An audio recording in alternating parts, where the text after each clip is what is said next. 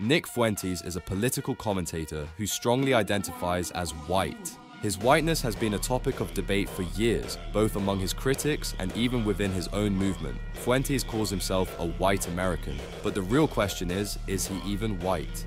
In this video, I'm going to answer that question once and for all using schizo-race science. We'll break down his ancestry, map out who he's actually genetically closest to, and compare him to groups across Europe, the Middle East, and the Americas.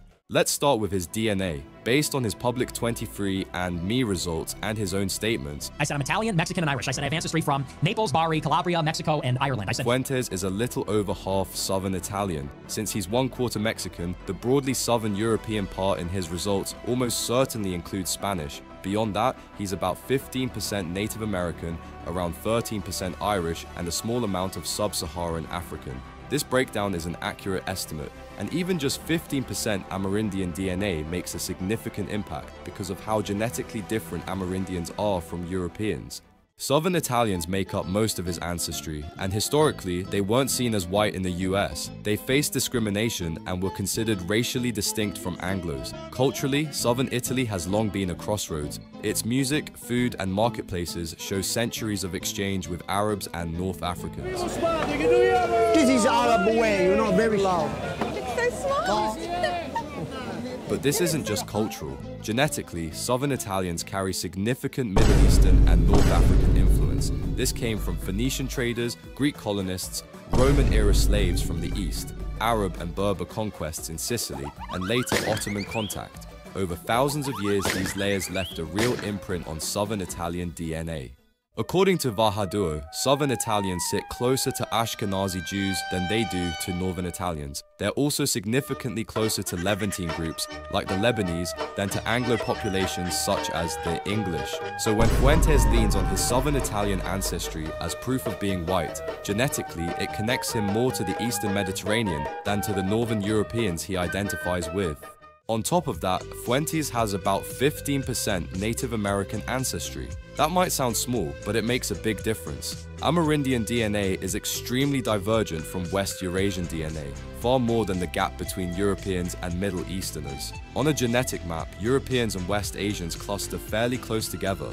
Amerindians, however, are on the opposite end. That's why even a minority percentage would pull Fuentes far away from the European range. To test this further, I built a G25 simulation of Nick Fuentes' DNA based on his ancestry estimates. When we run this simulation through Vahaduo, basically a DNA GPS that shows who you're genetically closest to, the results are striking. Fuentes' closest populations are not Anglo-Americans, Germans, or Nordics. Instead, they are overwhelmingly non-Europeans and Roma, groups he would never consider part of white identity. His nearest matches include Olone, a Native American European mixed group, Mexican Euromestizos, Brazilian Brancos, Argentina Euromestizos, Puerto Ricans, Turks from Thrace and Anatolia, and Roma populations from Spain. And because his ancestry is predominantly Southern Italian, Fuentes is actually slightly closer to North African Jews than he is to white Americans. To put the divergence into perspective, a random Lebanese Muslim is genetically closer to Fuentes' Italian-American mother than her own son is. That's how much even 15% Amerindian DNA shifts him away from Europe. So his DNA places him firmly among mixed Latin Americans, Turks, and Gypsies, not with the European groups he claims to represent. And don't let his lighter eyes or hair fool you. A North African Jew is biologically closer to Europeans than Nick Fuentes is. All of this raises a bigger question. Is Nick Fuentes white? And what does white even mean? Humans don't fall into neat boxes, they fall along a continuum, and genetically, there's a smooth continuum between Europeans and West Asians, with no hard breaks. At one point, whiteness in America only covered Northern Europeans. Over time, it stretched to Southern Europeans, then to groups even closer to the Middle East. That shows whiteness has always been a shifting social status, defined and redefined over time.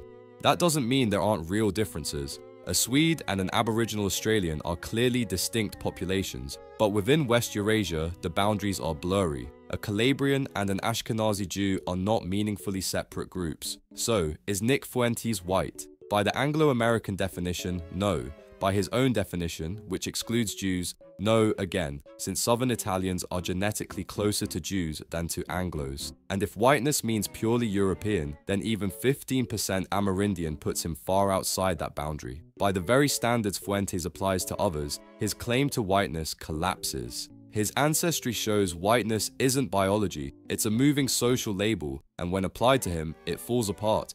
And here's the twist: if we define white as European, then Ashkenazi Jews, Lebanese Arabs, and some North African populations are genetically more similar to Europeans than Nick Fuentes is. That's the irony of his identity. So the final answer? By the rules Fuentes applies to everyone else, Nick Fuentes isn't white. The identity he built his movement around collapses the moment we look at his own DNA.